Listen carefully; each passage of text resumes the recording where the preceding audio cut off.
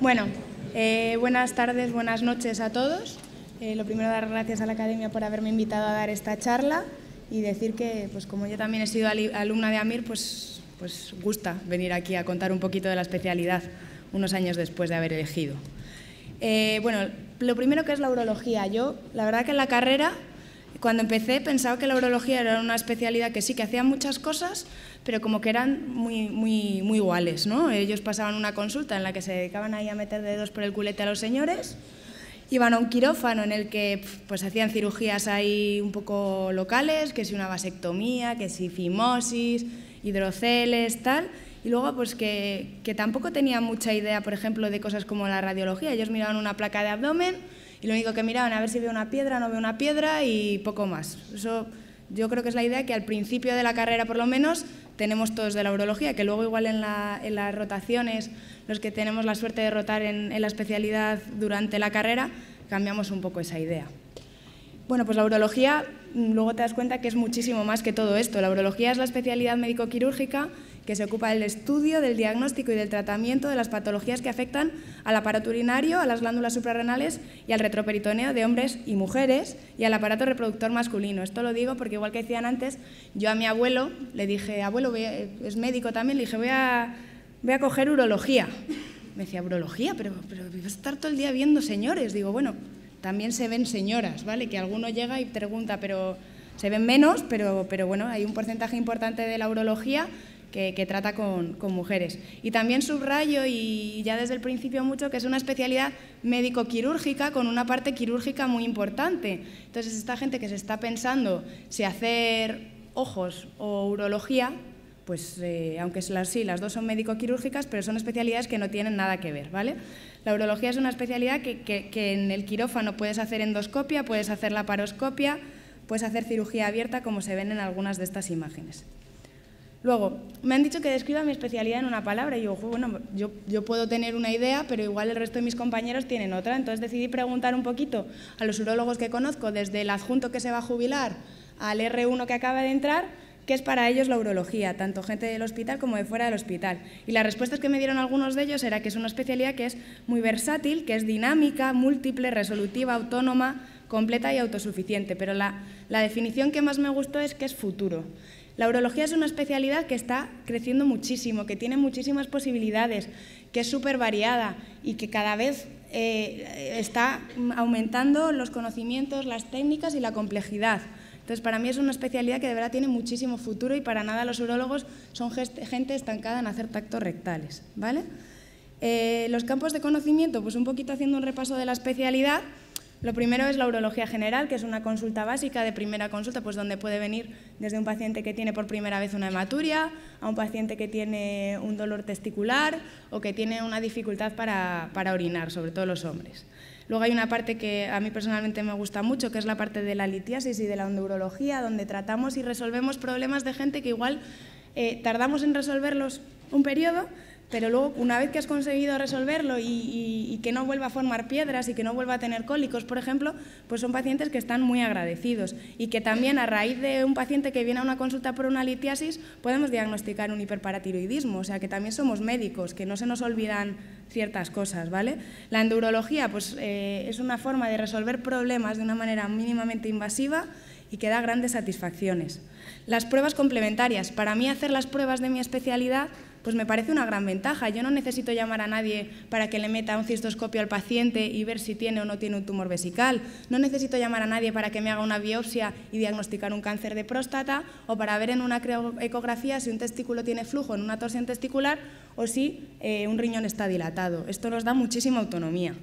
Y durante la residencia gusta mucho hacer las pruebas complementarias. La parte de la urooncología pues es como la cabeza de la especialidad, ¿no? Es el enfrentarse a pacientes con problemas oncológicos y verles desde el diagnóstico, desde que lo diagnosticas, hasta que tiene una enfermedad metastásica o una enfermedad terminal en muchos hospitales. Nosotros en el hospital llevamos el cáncer de próstata metastásico, el cáncer de riñón metastásico, las complicaciones de esos tratamientos, ¿vale? Luego hay una parte que también tiene un componente psicógeno importante, un componente de trato con con otras partes, como es la andrología y la función reproductiva. Aquí vemos pacientes con problemas y que igual no se le da la importancia que tiene la oncología, pero también se hacen muchísimas cosas, y cirugía reconstructiva, las prótesis de pene, los esfínteres, todas estas cosas que hacen en andrología y en urología funcional, que hace que sea muy, muy interesante. La parte de urología funcional, pues qué decir tiene, que hacer o mejorar la dinámica miccional de un paciente que tiene una sección medular, o conseguir que tenga un mejor control, que no tenga tantas infecciones, etcétera, pues eso también es muy agradecido, y ahí vemos pacientes más crónicos, pero que tienen una relación muy estrecha con nosotros. El suelo pélvico, los prolapsos de órganos pélvicos, que también lo compartimos un poco con los ginecólogos, pero que tiene una parte muy importante de urología, porque también requieren de un estudio urodinámico para ver exactamente qué es lo que le está pasando, no solo operar el prolapso, ¿vale? La urología pediátrica, que es verdad que aunque ahora lo hacen mucho los cirujanos pediátricos, aunque sea tener unas nociones, unas pinceladas básicas, porque puedes ir a un hospital en el que no haya un cirujano pediátrico que te vaya a resolver el problema, pues es una parte muy bonita y que se hacen cosas fascinantes. Y por supuesto el trasplante renal. ¿A quién no le gusta el trasplante renal? Es una cirugía que de verdad cambia la vida de esos pacientes, ¿vale? Y que es una cirugía y una técnica que cuando la aprendes a mí me parece de las cirugías más bonitas que hay. Los puntos positivos, pues ya lo he ido diciendo un poco. Para mí la autonomía diagnóstica y las pruebas complementarias específicas es una gran ventaja. El poder es un Juan Palomo, yo me lo guiso, yo me lo como. Viene el paciente a la consulta, le hago la cistoscopia, veo a ver si tiene una hematuria, por qué tiene la hematuria, le cambio mi planteamiento, le puedo pedir otra prueba en el mismo momento, y eso da muchísima autonomía. Las indicaciones de tratamiento también son propias. A mí no hay otro especialista que normalmente te pueda discutir la indicación del tratamiento. Lo puedes comentar con tus compañeros en la sesión clínica, pero tú eres el que indicas una cirugía. Y no solo indicas una cirugía, indicas un tratamiento médico. Esto lo digo pues hablando mucho del tratamiento oncológico, en los casos complejos, de elegir qué tratamiento vamos a poner a un cáncer de próstata resistente a la castración, y en el tratamiento más básico, como qué tratamiento vamos a poner a un señor que tiene una hipertrofia benigna de próstata, ¿qué le va a ir mejor? ¿Vale? Luego, tenemos un seguimiento integral del paciente. Hay pacientes que llevan 30 años viniendo a la consulta de urología, que han pasado por un cáncer de próstata, que se les ha radiado, que ahora tienen un tumor vesical, que ahora orinan mal y les hago una RTU, en fin, que ves los pacientes y los ves desde el principio hasta el final, y eso también es bonito, tener un seguimiento de tus pacientes. Y luego la cirugía. La cirugía en la urología es súper diversa. Hacemos cirugías oncológicas, hacemos cirugías reconstructivas, hacemos cirugías para temas funcionales, y los hacemos por todas las vías de abordaje que podáis pensar. Hacemos laparoscopia, hacemos cirugía abierta, hacemos endurología, hacemos cirugía percutánea para las litiasis y los tumores en el riñón, y hacemos cirugía local, hacemos robot. Es que son unas cirugías que son súper complejas y que además, al ser tan variadas, pues nunca te aburres. Tú bajas al quirófano y cada día es una cosa distinta, ¿vale? Luego, ¿qué me gusta? El día a día variado. Yo voy a trabajar y un día estás en la consulta, un día estás en la planta, un día estás en el quirófano, un día estás con el busca, y eso hace que no te aburras, que sea súper dinámico. Tenemos guardias de especialidad. Esto es verdad que en algunos hospitales, sobre todo R1, puede que hagas guardias de puerta, pero posteriormente el resto de tu vida vas a hacer guardias de urología, y eso pues a mí me gusta, y sigo diciendo que es una especialidad que es súper desconocida y para mí es el futuro, ¿vale? Los puntos negativos, pues no hay muchos para mí, pero bueno, alguno hay que decir, que todo tiene puntos negativos. La necesidad de adquirir muchas habilidades. Es una especialidad que, como tiene un manejo médico que puede ser complejo, con pacientes oncológicos que tienen problemas que siempre nos apoyamos en los compañeros de medicina interna o de infecciosas, pues hay que conocerlos y también saber tratarlos, por lo menos lo básico. Y luego que tiene una curva de aprendizaje quirúrgico compleja en general. O sea, un cirujano general de R1 va a operar una apendicitis por laparoscopia, va a operar una vesícula de R2. Un urólogo de R1 por laparoscopia, como mucho, igual lleva la cámara un día, ¿vale? Porque son cirugías muy complejas. Y claro, cuando hay una curva de aprendizaje tan complicada, pues cuesta más que a veces dejen, etcétera. Pero bueno, eso también es un reto. Son cirugías que a veces son físicamente exigentes. Hay cistectomías que pues, se complican y son 6 horas de cirugía que tienes que estar lavada y sin poder salir ni hacer pis ni a beber agua. Pues si a alguien no le gusta mucho el quirófano o estar de pie, que se lo plantee, ¿vale?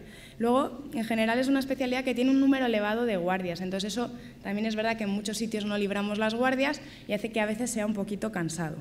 Es una especialidad que necesitas a veces una actuación rápida, y esto lo digo no tanto en la planta, pero por las guardias. Tú tienes una cirugía por la mañana que se pone a sangrar, y si un riñón se pone a sangrar porque ha habido una complicación, no espera a que pienses a ver qué hago, qué no hago. O sea, tienes que decidir rápido, y eso, sobre todo en las guardias, que los residentes a veces el adjunto está delocalizada y tú estás solo de presencia, pues puede agobiar un poco, pero bueno, siempre hay otros compañeros o de cirugía general o otras cosas que te van a echar una mano, ¿vale? Y luego, las guardias solos, no es que estés solo en la guardia, pero es que en muchos hospitales, las guardias, el residente no tiene un adjunto de presencia, igual tiene un adjunto de presencia de R1 o R2, pero cuando eres R mayor no tienes ese adjunto. Y aunque siempre le vas a poder llamar y consultar las dudas, pues a veces el día a día se hace pesado o se hace largo porque tú tienes que tomar decisiones, ¿vale? Entonces aquí un poco el chiste ese de que llevo 72 horas sin dormir y confundes a Manolo con Marisa. Rotaciones durante la residencia, pues todo el mundo rota en cirugía general. El tiempo, por lo que yo me he informado con los compañeros, es variable, pero suele ser de 5 a 9 meses. Se hace en el año de R1 y vamos, es una rotación que todo el mundo está encantado porque te da mucha habilidad, te enseña a ver un manejo de un paciente quirúrgico, de una planta quirúrgica, y con los compañeros de cirugía luego siempre tenemos mucha relación. Entonces también es una manera de integrarte en el hospital. En radiología rotamos 1 o 2 meses, ya sea en eco, en TAC o en nuestro caso en mi hospital rotamos en radiología intervencionista, ¿vale? En nefrología pues hay sitios donde rotan 1 o 2 meses, ginecología igual, hay sitios donde rotan y sitios donde no, 1 o 2 meses, cirugía vascular lo mismo, en la UCI, en urología pediátrica, que yo lo recomiendo porque te hace ver, aunque sea esa parte de la urología que puede que tengas que ver en la urgencia y por lo menos saber de qué va, o saber qué es un hipospadias o ver operar un hipospadias. Y luego siempre tienes la posibilidad de hacer una rotación externa, que como es una especialidad tan amplia, ya os digo que no hay ningún hospital que hagan todo, absolutamente todo, y todo lo hagan bien. Entonces siempre vas a tener un sitio al que vas a poder ir a rotar, a ver cosas nuevas y aprender y a ver cómo se trabaja en otros sitios, ¿vale? Fundamentos para elegir hospital, pues la organización, saber cómo es el día a día, qué hace un residente en el día a día, cuántas guardias hace y si en el hospital hay unidades o secciones. Unidades o secciones hay en muy pocos hospitales, solo en los grandes, ¿vale? Pero es bueno saberlo y conocerlo. Y luego, para mí, que aquí no lo pongo, pero lo digo, es saber el número de residentes. Un sitio de una especialidad quirúrgica en la que hay 5 quirófanos a la semana y 2 residentes por año, pues vas a bajar poco a quirófano, ¿vale? Si hay 9 quirófanos a la semana y un residente por año, pues vas a bajar más. Entonces, esas cosas también son importantes, ¿vale?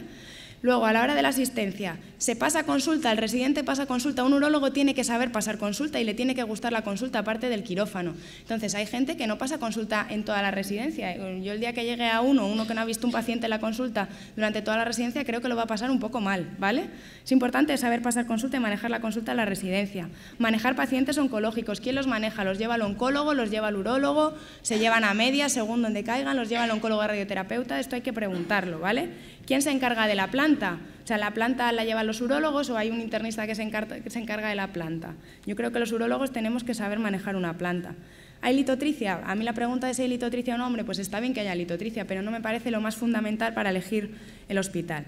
Y hay trasplantes. Si a uno le gusta el trasplante, pues es bonito rotar en un hospital en el que de R1 a R5 te puedas estar lavando en trasplantes, porque si no, solo lo vas a poder hacer los meses que vayas a rotar a un centro que lo tenga, ¿vale? Para complementar tu rotación. En el quirófano, ¿yo voy a operar o no voy a operar? ¿Es un sitio donde dejan operar o no dejan operar? ¿Quién opera y cuándo opera? ¿El residente de R1 opera o solo opera de R5? Hay sitios donde de R1 a R3 prácticamente no bajas nada a quirófano y solo bajas de R4 a R5, entonces hasta R3 no tocas pinza. Esas cosas hay que preguntarlas y ver qué tipo de formación quieres tener. Y luego, ¿qué hay en el hospital? ¿Se opera por laparoscopia? ¿Hay robot? ¿Hay láser? La pregunta del robot, pues hombre, hay pocos sitios que lo tengan y donde lo tienen los residentes no lo suelen oler, pero bueno, pues está bien saberlo. La laparoscopia sí que creo que es importante porque es el futuro, entonces es importante formarte en laparoscopia y saber la laparoscopia desde la residencia. Las técnicas novedosas como puede ser el láser, etcétera, ¿vale? La docencia, hay sesiones, hay investigaciones, se publica en el servicio, yo puedo hacer mi tesis durante la residencia. ¿Voy a rotar en el extranjero? ¿Puedo rotar en el extranjero? ¿Y me van a dejar a salir a cursos o congresos o voy a hacer solo asistencia? Esto es una parte muy importante, saberla y conocerla. Y sería ideal que hubiese sesiones en el servicio, pues lo mismo que han dicho antes, un par de veces a la semana, ¿vale? Y luego, muy importante, es el feeling que te da el hospital y el preguntar a los residentes con los que habléis, que os aconsejo que sean más de uno, si volverían a elegir ese hospital y que si no le elegirían, ¿dónde elegirían? Porque mucha gente os puede orientar y daros pistas, ¿vale? Y luego, me gustó mucho esta diapositiva de con qué dudé yo antes de elegir. Pues yo dudé con cirugía general, Dudé con ginecología y dudé con cirugía pediátrica. Os voy a decir por qué no las cogí. Yo no cogí cirugía general porque primero tenía una calidad de vida peor, creo que tiene menos salidas y porque al final la parte médica se queda un poquito corta y la parte de consulta, sobre todo durante la residencia y el trato de los pacientes. No cogí ginecología porque ver solo señoras pensé que me iba a aburrir y porque igual la gine me gustaba mucho, pero la obstetricia me gustaba menos. Entonces me hizo decir, yo quiero esto y quiero hacer guardias de presencia toda la vida. No, yo prefiero lo mío. Y la cirugía pediátrica me encanta, es una especialidad, yo estoy rotando hace poco, me parece preciosa, pero me parece una especialidad que es muy limitada a unos centros muy concretos que hacen cosas muy grandes y el resto de cirujanos pediátricos pues al final operan menos, operan hernias, operan hidroceles, pero no hacen grandes cirugías todos los días. Entonces eso me echa un poquito para atrás. Y después de elegir con qué dudaría, pues volvería a dudar con cirugía general, porque aunque no tienen esa parte de consulta, me parece que hacen muchísimas cosas y que es variada, y aunque tienen menor calidad de vida, pues yo me encanta y me gusta mucho trabajar con ellos. Dudaría con hacer radiología para especializarme en radiología intervencionista, pero ya pasamos un filtro de que antes hay que hacer una especialidad entera, ¿vale? Pero la radiología intervencionista, pues también me parece que es un poco el futuro y que hace muchísimas cosas. Y dudaría con anestesia, pues porque, oye, pues les ves en el quirófano y viven muy bien, libran las guardias y son gente muy maja. Pero sobre todo la pregunta que os tenéis que hacer es la siguiente. ¿Yo quién quiero ser? ¿La chica que está ahí sin la mascarilla y pensando todo el día y pensando en los pacientes? ¿O la que mezcla las dos cosas? Quiero pensar, quiero pasar una consulta y además quiero operar. Si la respuesta es que quiere ser el de la mascarilla y el que piensa, hay que ser urólogo, ¿vale? En el ranking nacional, pues yo aquí no os he puesto el ranking de las 10 mejores, porque me parece que es que hay gente que no tiene menos de un 500 en el MIR y que también puede ser urólogo, pobrecillos, no les vamos a castigar. Entonces, he puesto un poco, basándome en lo del año pasado, ¿cuál fue el primer sitio que se eligió en España? Pues el año pasado el primer sitio que se eligió fue el Hospital de Málaga. ¿Por qué? Pues porque no lo sé, pero pues se eligió el primero. Sé que es un buen sitio, pero no es la tendencia habitual, ¿vale? El segundo hospital, o sea, el hospital grande que se eligió antes en Madrid es el Gregorio Marañón. El segundo grande que se eligió en Madrid fue el Ramón y Cajal. Son de los hospitales grandes de Madrid los que antes se cogen y me consta que los dos sitios los residentes se forman muy bien y aprenden mucho y operan, ¿vale? Que dices, bueno, otro tipo de hospital. ¿Cuál fue el primero pequeño o periférico de Madrid que se cogió? Pues se cogió la Fundación del Corcón, que también sé que tiene muchísima docencia y que los residentes están encantados. Es un sitio más pequeño y se cogió con un 200, ¿vale? Luego digo, vale, no solo es Madrid, en España no solo es Madrid, hay otros sitios maravillosos en los que hacer urología. Valdecilla en Santander sé que tienen un programa buenísimo y que hacen muchísima investigación y laparoscopia y cursos de laparoscopia además que están genial para el resto de resis que vamos allá a hacerlos. El Virgen de Rocío en Sevilla, el Hospital de Cruces en Bilbao o el Río Ortega en Valladolid, y no solo porque sea de Valladolid sino porque lo conozco bien, son hospitales excelentes para formarse, ¿vale? Y luego decir, bueno, yo quiero quedarme en Madrid, quiero hacer urología, pues el último que se cogió este año fue el Hospital de Móstoles en Madrid con un 2200, ¿vale? Y el último que se cogió de España, porque si uno quiere ser urólogo tiene que ser urólogo donde sea, se cogió en Soria con un 3626, ¿vale? Entonces, decir que es una especialidad pues que tiene una ampliedad de números importante. Y luego yo de verdad creo que si dudáis con otra cosa, os planteéis en serio la urología, porque es una especialidad preciosa. Aquí he puesto una foto con mi resis, que tenemos muy buen ambiente y trabajamos muy a gusto, y deciros que enhorabuena a todos por haber llegado hasta aquí y que creo que esas son las claves para que en la residencia os vaya muy bien, hagáis la especialidad que hagáis, ¿vale? Así que nada, suerte y que elijáis bien.